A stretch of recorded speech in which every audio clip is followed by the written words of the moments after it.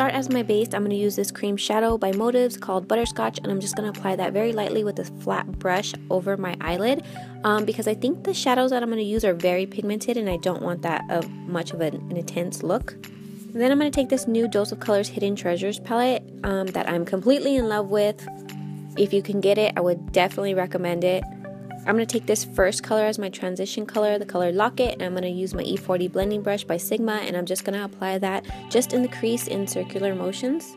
Then I'm going to take the color Key, and with another Sigma E40 blending brush, a clean one, I'm just going to run that in my outer corner and just kind of blend that out. I'm not going too high up, I'm just kind of keeping it in that lower outer corner. I'm just going to blend it very lightly because it's not going to do much, it's just going to give me a little bit of dimension.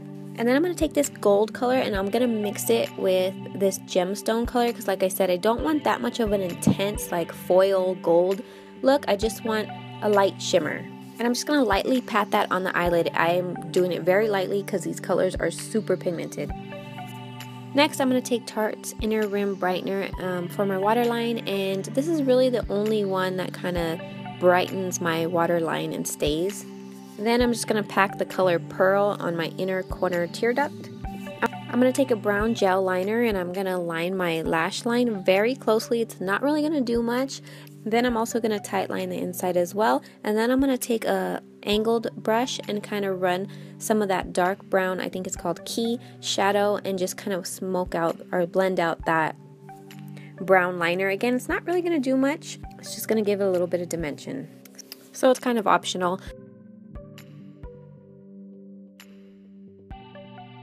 And then I'm going to take that same brown eyeshadow and just run that along the outer end of my eye. And then I'm going to blend that out with the same Locket shade I used in the beginning with a Sigma E35 blending brush.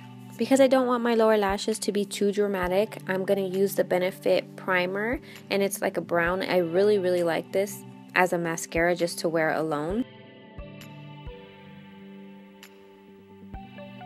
For the rest of my face, I kind of just want like a soft look, so I'm going to take this Motives Miami Glow Bronzer and just with the Sigma powder brush and just kind of put that all over my face, basically on my cheekbones and my forehead.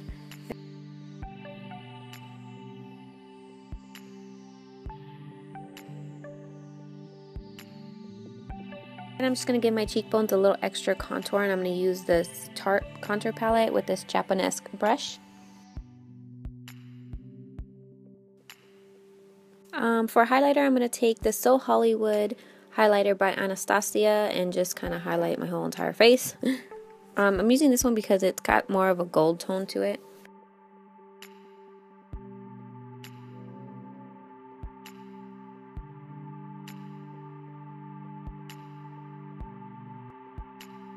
And then for blush, I'm going to apply the Sigma Core de Rosa, I think it's called, blush. This is one of my favorites. And I'm going to use a Sigma blush brush. And these blushes are really pigmented, so I'm just doing it very lightly. I had no idea what lip I wanted, so I kind of skipped to hair. And I'm basically just I'm using this T3, I think it's just a T3 curling iron, I think. It has interchangeable barrels that you can put on. I'm using, I think this is the 1.5 inch with the actual like clip handle, which I like. It's not just like the regular wands. I'm just basically curling my hair outward. With every section that I do, I just kind of section it off in 3 different sections on each side and then just curl them outward. I really like this curling iron. I'm kind of tired of the curling wands. Just recently, I'm just kind of tired of them. It's nice to have the actual clip like the old school ones. It heats up really fast and it's really smooth, so I really like this one. And then I just kind of comb through my hair with my fingers and then just give it a spray with hairspray, and then that's it. So for lips, I used the MAC Strip Down Lip Pencil, and then I went over that with the Black Moon Cosmetics lipstick in Libra, and then I used Dose of Color Sand in the center just to brighten it up a little bit, and then I used Makeup Forever's lip gloss in 100p. I wanted the lip to be a little bit brighter, but I was limited on what I had with me at the time. So yeah, that's it.